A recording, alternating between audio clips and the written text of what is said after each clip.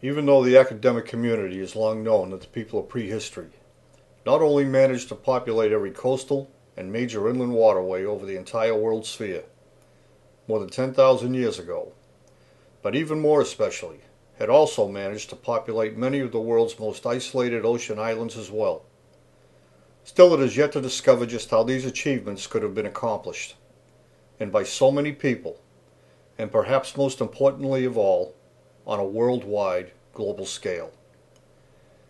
But you see, mystery exists merely from a lack of understanding. So in quest of the answer to this elusive riddle, and in consideration of the undeniable global seafaring evidence, it only stood to reason that the true significance of the solstice alignment at Stonehenge, itself an island monument, required a more thorough understanding of both the means and the methods, which would have allowed all the major waterways of the world to become populated by a seafaring people whom are known to have both founded and developed the art of celestial navigation. To accomplish this task, it was necessary to delve into the foremost authoritative works solely dedicated to the art of celestial navigation and global map-making processes. A compilation of navigational principles so comprehensive and so highly regarded that the publishing rights to the original 1802 manuscript were purchased by the United States Navy in 1867.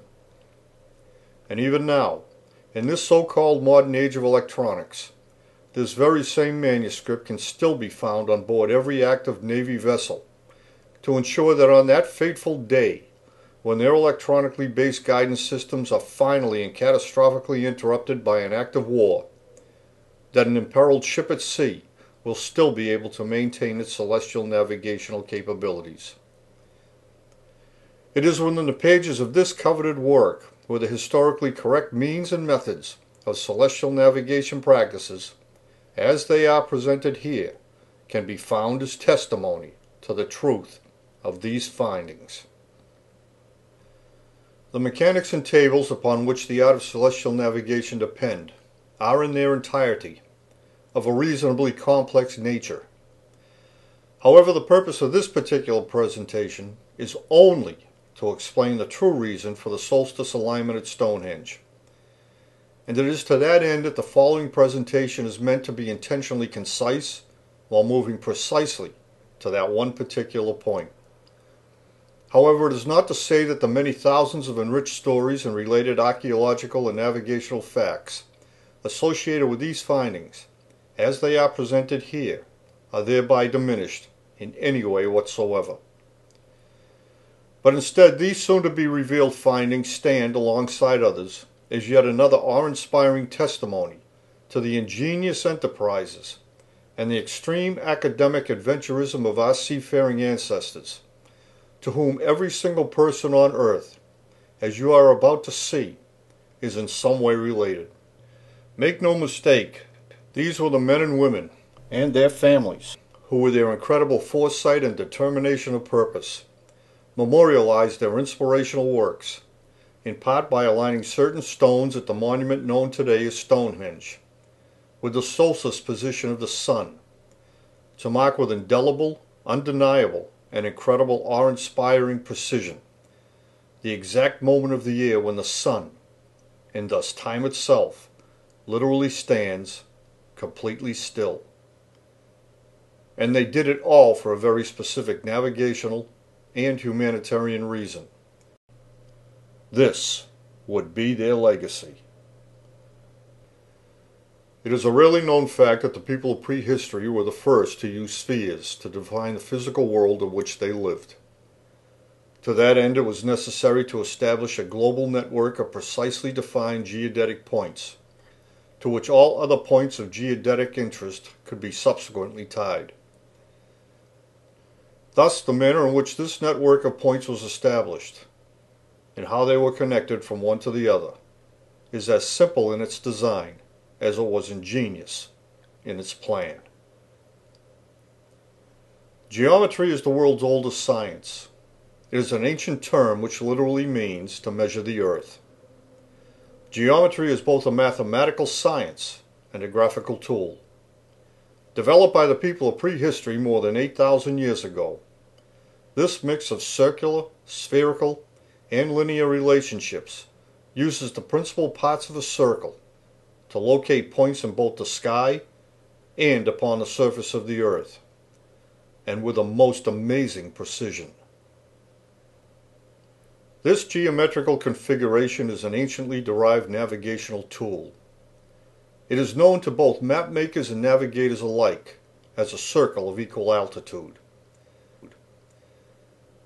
By simply maintaining the same angular position from a common center star or a common center point, the destination of a ship at sea or a journeyman on land would always lie upon the circle, and it would always lie directly straight ahead.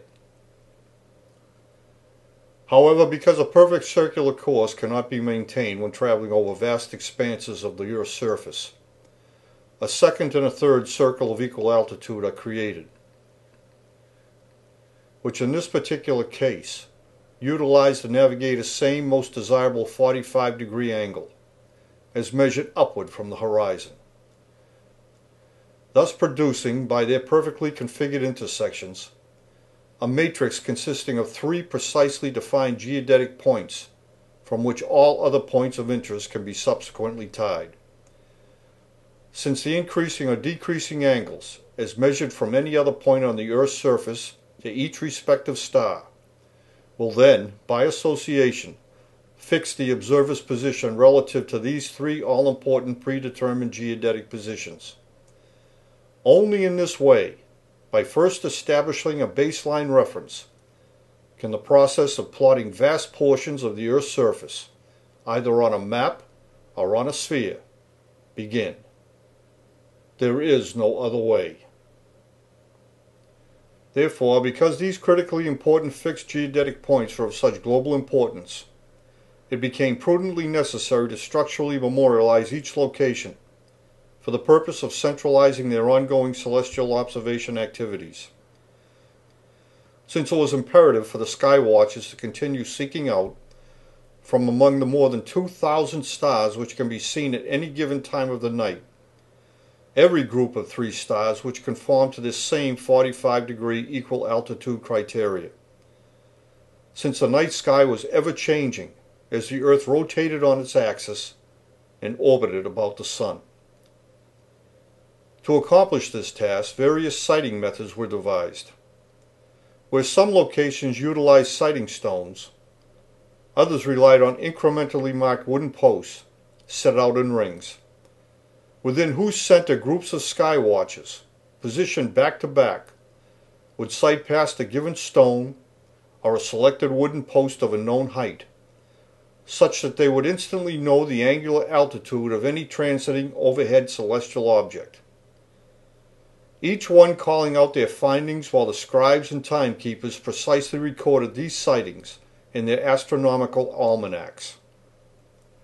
And they performed this work continually, documenting every moment of every night of every season of the year, as they sat back to back under an ever-changing, sparkling night sky,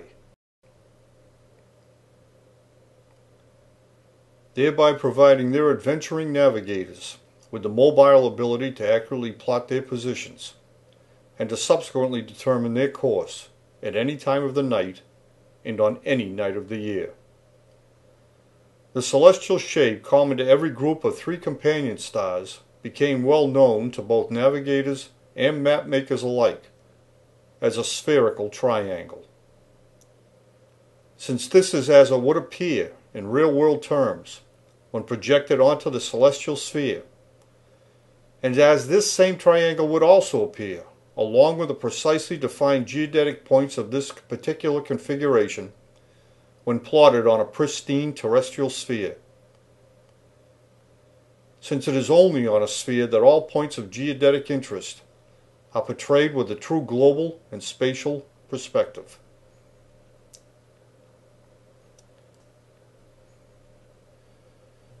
This ancient array of wooden sighting posts is known as Woodhenge. It is situated within an area where multiple earthen mounds were built so the critically important horizon could be plainly seen. Bit by bit, As each important celestial discovery was made in this part of the world, it was memorialized in stone. Stonehenge still serves as a lasting testament to the majestic achievements of this long-lost worldwide humanitarian community. And it is all situated on an island, which is completely surrounded by the open sea.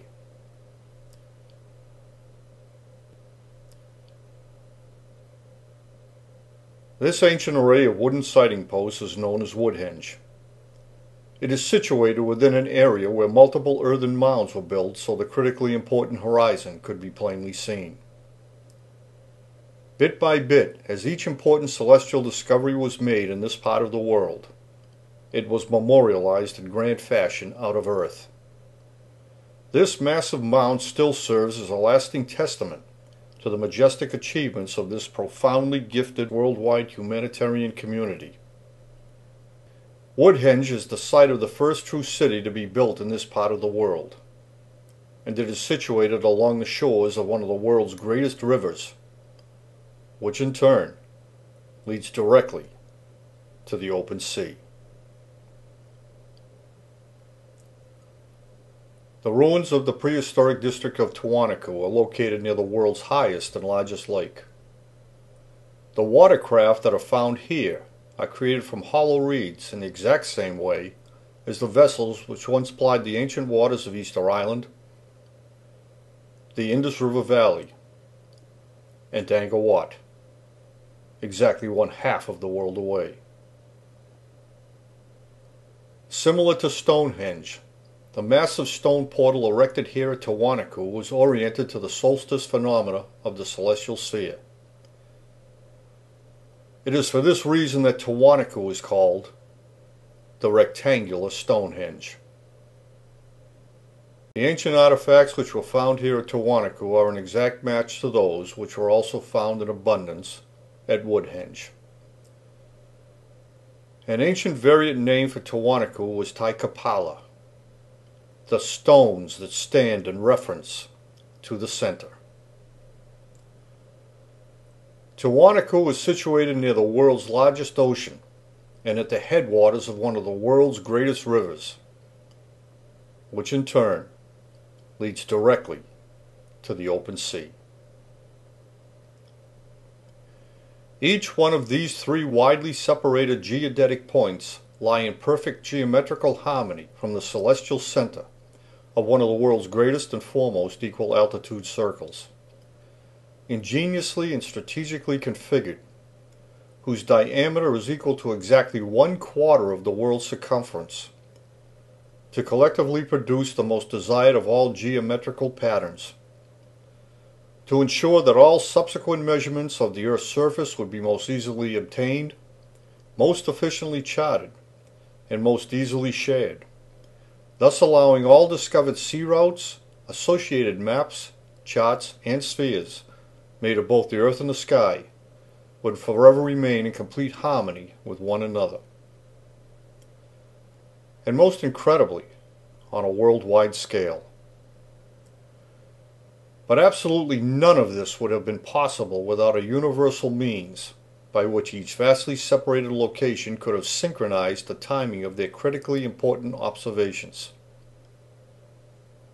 And so they chose the very moment when time itself literally stands completely still. The day of the solstice.